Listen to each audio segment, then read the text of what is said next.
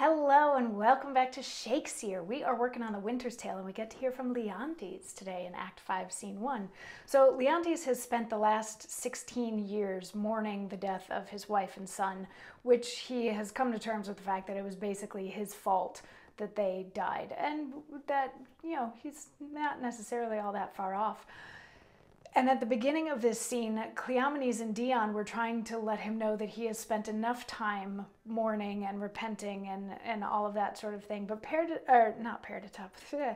Paulina doesn't think he's done repenting yet. But Cleomenes and Dion are like, but if he doesn't remarry and produce an heir, then what happens to the kingdom? And Paulina is like, yes, but the oracle says that he's not supposed to have an heir until his lost child is found, which, unless we're talking zombies, nobody wants that to happen. So he can pick an heir another way. He can just name his top soldier or whatever, and that person can inherit the throne once he dies.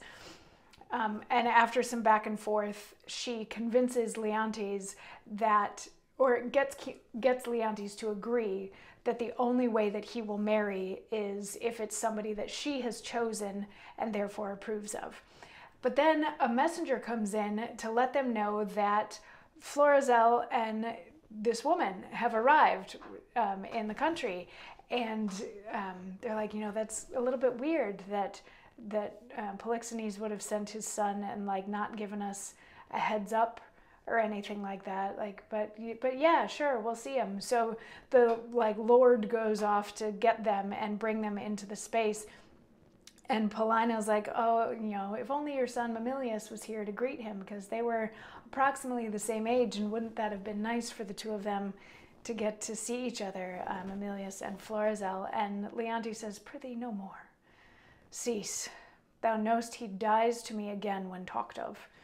Sure, when I see this gentleman, thy speeches will bring me to consider that which may unfurnish me of reason.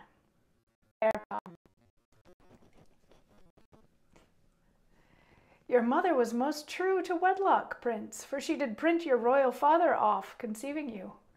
Were I but 21, your father's image is so hit in you, his very air, that I should call you brother, as I did him, and speak of something wildly by us performed before. Most dearly welcome. And your fair princess, goddess.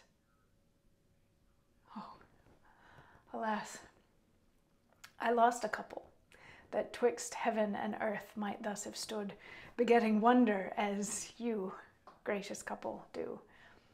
And then I lost all mine own folly, the society, amity too of your brave father, whom, though bearing misery, I desire my life once more to look on him.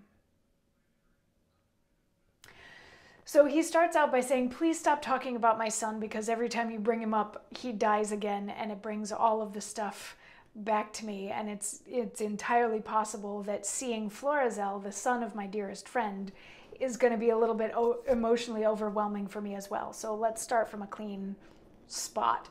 But then Florizel and Perdita and the messengers, all that sort of thing, they come back in, and he notices that Florizel looks exactly like Polixenes, to the point where if Leontes was younger, he was like, yeah, we'd be the ones out having beers, and I'd start talking to you about things that we had done before, the way that I used to with your dad. And then he looks at Perdita, and he's sort of overwhelmed by it, and he calls her a goddess, and instantly starts thinking of Hermione and Mamilius and the baby that he sent out and lost. And he admits that it was all his own fault that they died and that he fell out of favor with Polixenes, but says, he would like to see Polixenes one more time before he dies. And Florizel is like, well, we're here as ambassadors from him, and he sent us to say hello to you and let you know that he loves you, and all of that sort of thing. And there's a little bit of back and forth here, and Leontes remarks again at how beautiful Perdita is, and Florizel is like, yes, she is my intended, she's a princess in Libya, and so she also shows off what amazing success I had in Libya. And Leontes is like, well, you're absolutely welcome to be here. And then another messenger or lord comes in, and he's like, My lord,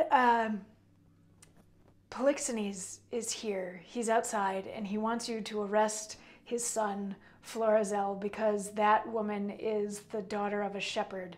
She's not actually a princess. And Leontes is like, what? And Florizel's like, oh, it had to have been Camillo. Camillo gave me away. If only I could. And they're like, yeah, Camillo is with him too, so you can hammer that out when you get here. And Perdita is all upset that everything's undone, and Florizel is upset with Camillo for having given them up. And Leontes is like, well, like, I want to be able to help you, but I also want to get back into your father's good graces. So let me go talk to him and see what I can do. Florizel is like, if you can plead our case to him, that would be amazing. Leontes is like, let me see what I can do. He's like, if I was going to ask for something, I'd ask for her. And Paulina's like, no, she's too young for you, which thank goodness, because that's actually really his daughter. But he's like, I'll see what I can do. I'll go talk to Polixenes and see if I'm able to smooth some of this stuff over. And that's the end of Act 5, Scene 1. So now we have everybody back in Sicilia the same way that we started off the play, with all the characters that we knew in Sicilia, but we've got like a wedding that they want to have happen that can't happen, that still can't happen because Polixenes doesn't want it to, and Polixenes wants Florizel arrested, and Leontes just wants to play peace bringer in this, and Paulina is squashing any sort of romantic notions that Leontes might have about marrying a 16-year-old, which is probably wise on her part for reasons that she may not even realize at the moment. But anyway, still a bunch of stuff to sort out. We've got about a week? No. We've got 4 or 5 days left of this play. So there's some stuff we got to figure out, but we'll figure it out pretty quick.